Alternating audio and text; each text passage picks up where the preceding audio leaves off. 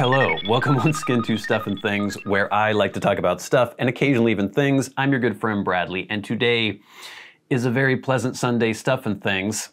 I'm a little under the weather, but we're going to get to that later.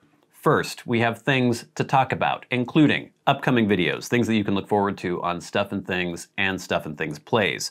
We will also be talking about some more exciting financial news. It just keeps coming on this channel. It's amazing. We also will be getting into Ask Stuff and Things. We have one question, I think, but then some really good feedback from last week's videos. And to end the episode, we're going to do something kind of weird here. We're going to find out if I have COVID. So stay tuned. That's right. I've been feeling a little bit under the weather for the last week. And before you start freaking out about me being irresponsible, I was working last week, but when I started feeling sick, I wasn't exhibiting the kind of symptoms that you would equate to COVID-19. It was more of a stomach kind of thing, and there wasn't really anything going on with the respiratory issues that people have with COVID normally. I didn't have a fever. I just had a very rough stomach going on.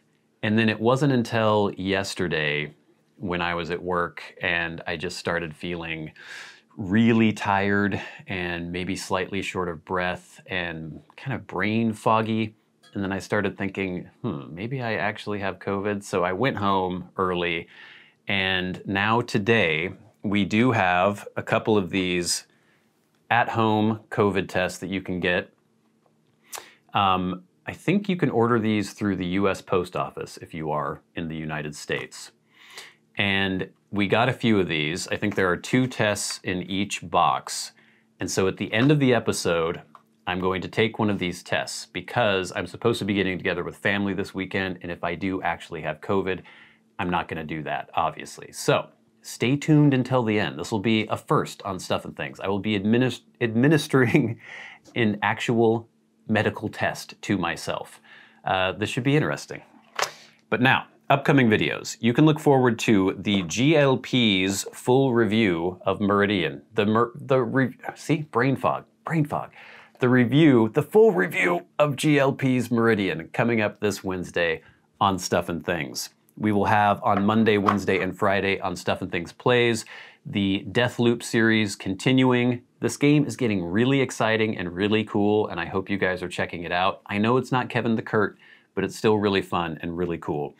And then I think not this coming Wednesday, but the Wednesday after, I'm going to do a Gerbil update. People have been asking me about the little guys, and I want to show you how they're doing and what I've been doing with them. So look forward to all those videos, please. So last week, I brought you some exciting financial news, some information that was just written out on my comments section for last week's Sunday Stuff and Things, or the week before that last week's Sunday Stuff and Things. And just amazingly, out of nowhere, on last week's video in the comments section, on the video where I was discussing the former amazing financial news, we got some new amazing financial news. Let me read it to you now. This is from Mark Brave. He started out the comment section. Oh, I forgot.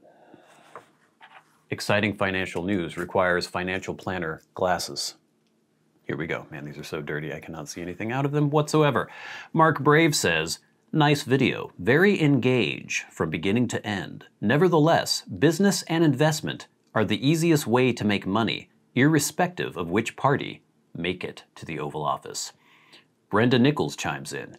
You're right. Trading now should be in every wise individual's list. In some months' time, you will be ecstatic with the decision you made today. Christopher D. Osborne. Investing in cryptocurrency is one of the best ways of making monies. Ralph Wan. Stocks are goods, but crypto is more profitable. Walter Keith. I wanted to trade crypto, but got discouraged by the fluctuations in price. Don't worry, Walter, because Evan Sean chimes in. That won't bother you if you trade with a professional like... No, it's not Mr. Philip Hutchinson. It's Mr. Stuart Wesley. Karen D. Christopher. I heard that his strategies are really good. Jordan Alice Julia. Yeah, my first investment with Mr. Stuart Wesley earned me profit of over $25,530 and ever since then he has been delivering. David C. Vick, he has really made a good name for himself. Dennis Tyler, I got Sir Stuart Wesley info. How good is he? Sir Stuart. Roberto Stephen, Expert Stuart has been managing my trade for months and I keep making profit every week. I made $9,000 last week. Nicholas Raymond, I know him, but I don't have time for trading. He manages my account and has made a lot of profit for me. I can now boast I made $15,400 weekly. Philip Logan, he's really amazing with amazing skill. He changed my 0.1 Bitcoin to 2.1 Bitcoin. Marion Claire, how do I start trading with Mr. Stuart, please? Liam Noah gives Mr. Stuart's number. That's his WhatsApp info. Marion Claire, thanks so much. I think this is really helpful placing my trade with Expert Stuart. Peter Stev, my first investment with Mr. Stuart Wesley gave me the assurance that have made me invest without fear of losing. I got 4 of my friends involved with him already. Jessica Michael, I'm from the UK, and my colleagues gave him a try, and it has been good returns of our investment. Thanks, Mr. Stuart Wesley.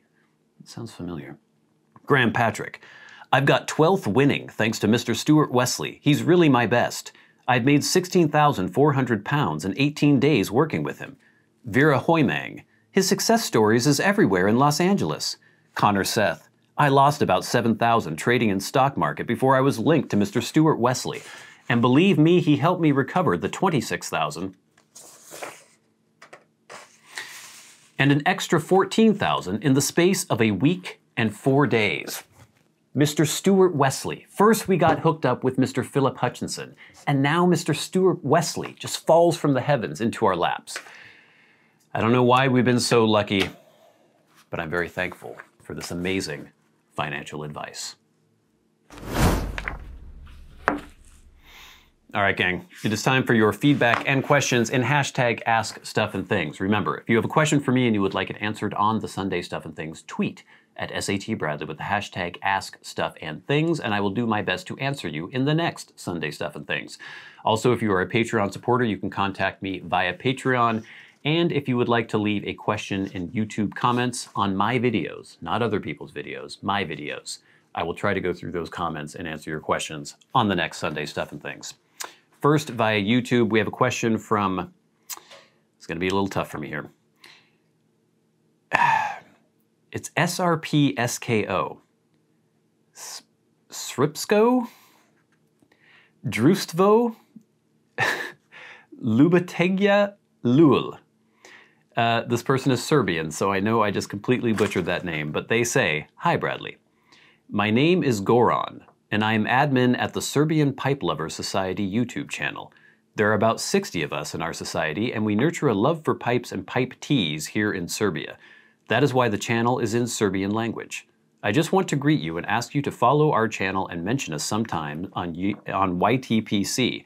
Thank you very much, and I wish you all the best with your magnificent channel, Goran Stankovic. Or Stankovic. Thank you, Goran, and as you could just see, I mentioned your channel. Good luck to you. It's cool that there are Serbians watching Stuff and Things. That's really cool. Now we have some feedback. So that was the only, it wasn't even really a question. I guess he was asking if I could mention his channel. So we need more questions coming in. Keep them coming in, gang. But now we have feedback from last week's videos. Dorian Philothetis mentions when we talked about the amazing financial news last week. That's the huge financial news? Ha! I would have you know that I have just become the sole financial beneficiary of a Nigerian prince. All I have to do in order to claim my legacy is to email His Highness all my personal and banking information, including passwords. Sounds reasonable. I believe congratulations are in order. After this, maybe I'll be able to procure copious supplies of Germain's and Balkan Sobrani teas. Well, congratulations, Dorian. That's very good news indeed. Justin Klein mentions, I'm so happy from Philip Hutchinson. He money so much. Yes, he does. And Clash. I was playing a little bit of Clash. I think it was Complete Control from their first album. That guitar sounds great. People are sawing again. Is that coming through the Vox or the computer? So I was playing my new Gibson Les Paul Special with 2 P90s, and he was asking if I was playing it through my amp. No, I wasn't playing it through my amp. I had it from my guitar going into my pedal board, from the pedal board into the tiny little Fender Mustang Micro, which is a little headphone amp, and then from there into my computer. Next, from Lone Wolf Piper, The Clash. Awesome intro, Bradley. My thoughts on The Strokes are exactly the same. Someday is definitely their best song and one I never get tired of. Although all their albums are fantastic, I tend to agree with their debut being the best. Joe. Yes, Joe. You are correct. Next, from Scott Taylor, they say, sounds great to me. I can hear a big difference now versus then and confidence. Oh, so this is on the 9-month guitar challenge. It was the final check-in video, and I was basically asking, have I improved? Does it seem as though I've improved? And it's always kind of embarrassing posting those videos, or it had been kind of embarrassing posting those videos, because in my mind, I am not a good guitar player, and I'm trying to become a better guitar player. And from the very beginning, I decided I needed to just be completely transparent. I wasn't gonna play something 100 times and take the best take. I was just gonna show you how I can play. And so it's always been a little, there's been a little bit of apprehension there when I've been posting those videos. And so in that last video, I was just like, you know, you saw how I was at the beginning of the 9 months. Here we are at the end. Does it seem as though I've improved? So Scott Taylor says, sounds great to me. I can hear a big difference now versus then, and confidence probably has a lot to do with it. I think more practice will take you to the next level, and if you can play with others in a band or just dinking around, that would also push you to the next level. Thank you for the feedback, Scott, and I do agree. I really want to try to play with other people. It's been tough lately, obviously, but hopefully that will change in the coming year. Next, from Groovin' Piper, Groovin' says, I'm a drummer first and foremost, but I love guitar and bass. You sound great, man. Great sense of rhythm, too. I was playing air drums through your solo. Keep it up, buddy. Longtime follower of both of your channels. I know you can sing, too, so I'm looking forward to following your journey. Let me know when you need a drummer. Thank you, Groovin' Piper. I don't know that I sound great, but thank you.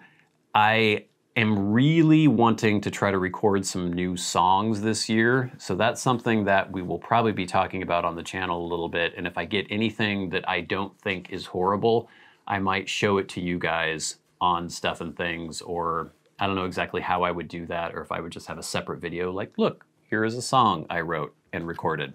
We'll see, but stay tuned this year. I think you'll be seeing some of that showing up on the channel. And now from Colin Kelly, who has been a longtime viewer and a great guy.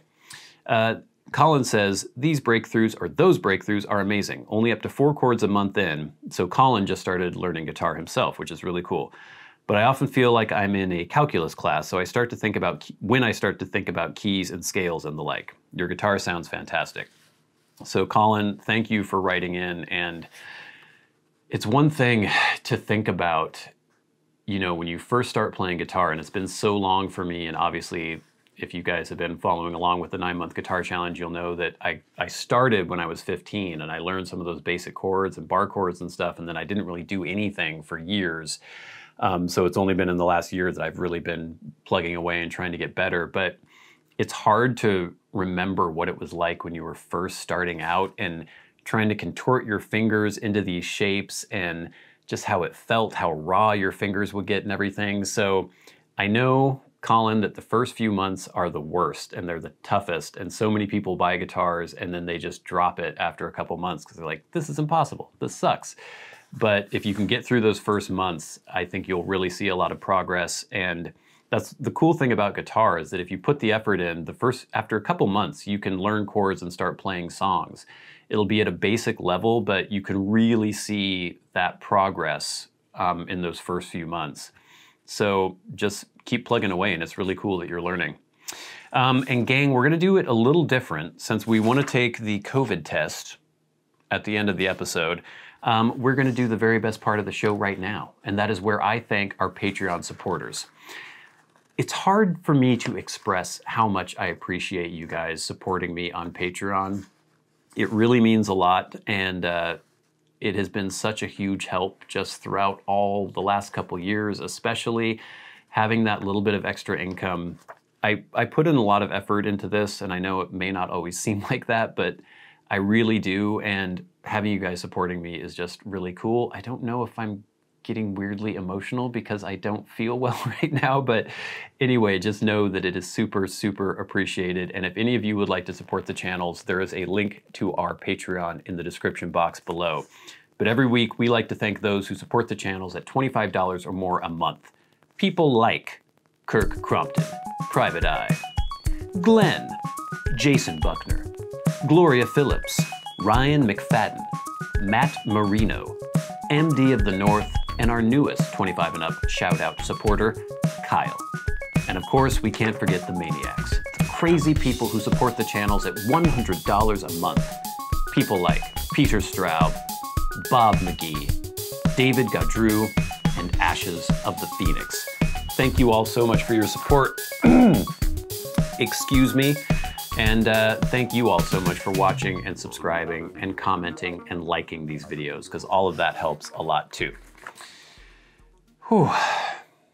It's weird when talking can make you tired. All right, gang, it's time for the moment of truth. Do I have COVID-19? And just to talk about this a little bit more, I'm okay. Don't worry, any of you, regardless of what these results may be. You know, I've had plenty of flus that are much worse than this. I've had colds that have been worse than how I feel now. So this isn't anything dire. This isn't the end of the world. I just want to check and see, because I don't want to expose family members to this if I do actually have COVID. So we have one of these self-test, or these COVID tests, self-test at-home results in 15 minutes. And like I said, if you go to, I think it's just the post office website in the US, you can get these sent to you. They sent us 2 of these boxes. There are 2 tests in each of these boxes. And if we look at this, we have directions here. Let's see. Step by step, prepare materials. You need your COVID test card and pouch, which I've got here. You need either one pre-filled tube or an empty tube and solution tube, which I think is what I've got right here. Then you need your cotton swab, which I've got right here. So you start out by, please look carefully, there are 2 edges. Open the package containing the tubes. Oh. Okay, so there's one. There. Here's this, and here's this. So, this is my solution. Please look carefully. There are 2 edges. If we look at this, there are 2 edges. There's one there and one there. So I have to fill this with the solution.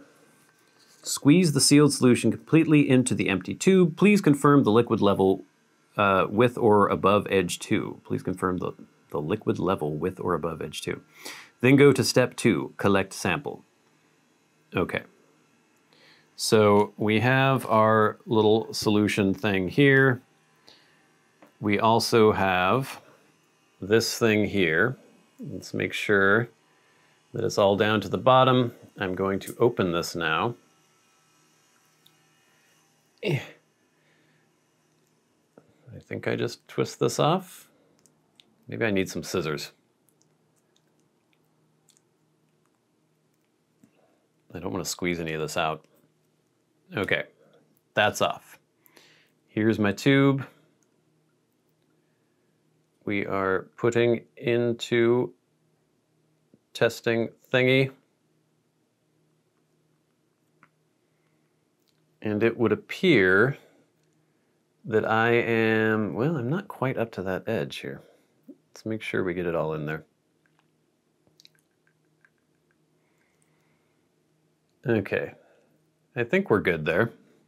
Let's put this aside. I'm going to put this little cap on for now.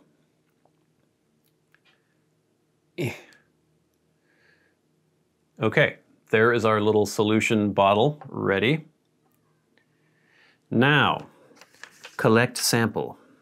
Remove the swab from its package, being careful not to touch the tip of the swab. Please keep the swab package for later use. Gently insert the entire absorbent tip of the swab into your nostril. Okay.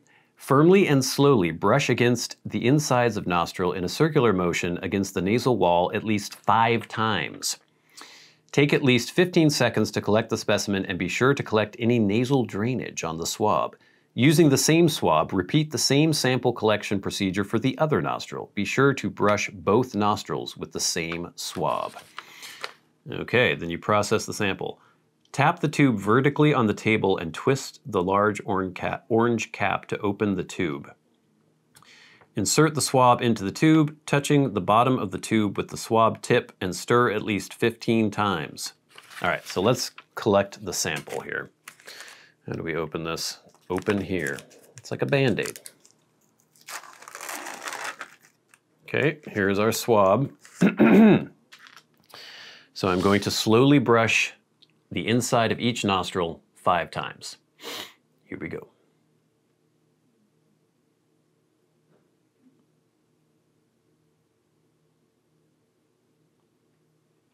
Okay, hopefully nothing horrible is going to come out. Get the nasal drainage. Okay, next nostril.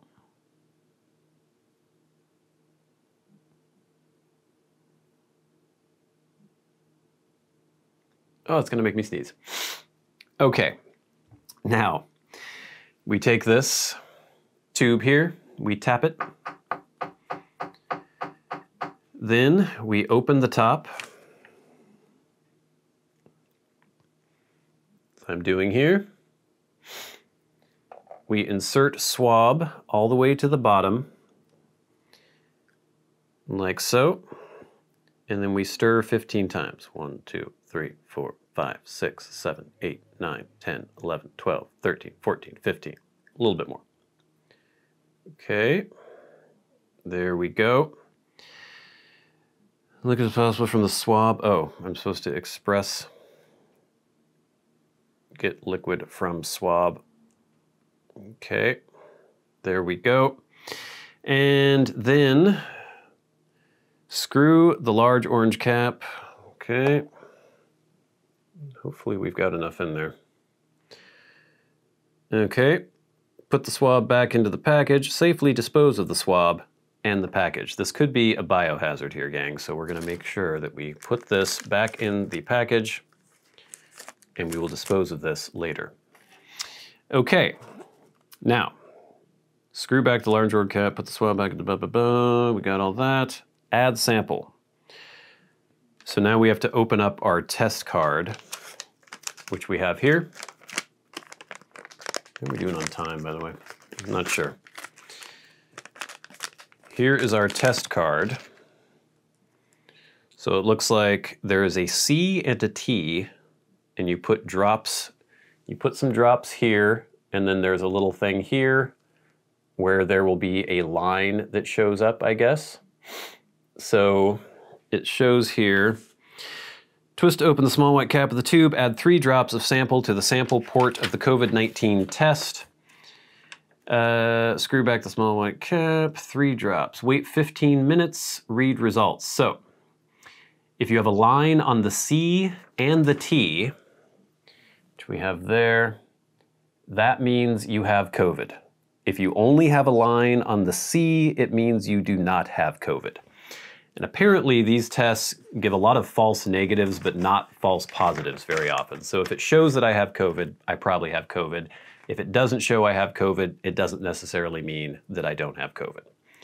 So we are unscrewing the top, and we are going to place 3 drops in this.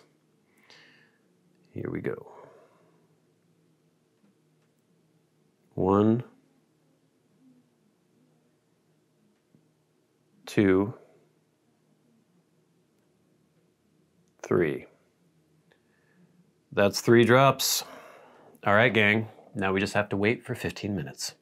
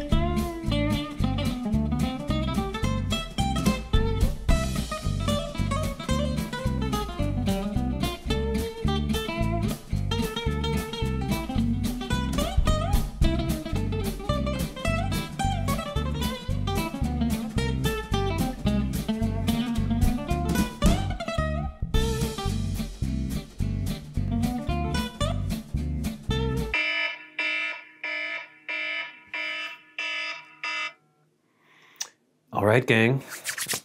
The 15 minutes is up. Let's take a look. Do I have SARS-CoV-2, COVID-19, or not? Oh my God.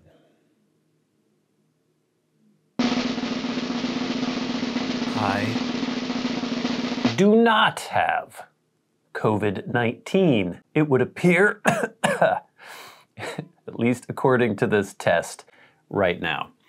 You know, there are other illnesses that still circulate in the world besides COVID-19. I probably just have a cold or a mild flu or something like that. Now, apparently these tests can give out false negatives more often than they can give out false positives, but as you saw there is a line on the C, but not a line on the T, which according to this test means that I don't have COVID. So, there you go. I can go back to shaking hands, slapping backs, and kissing babies like I usually do. And gang, with that little bit of news, it's time to end. Until next time, until we meet again, thank you so much for watching. I've been your good friend Bradley. You've been the audience. This has been Stuff and Things. I'll see you later.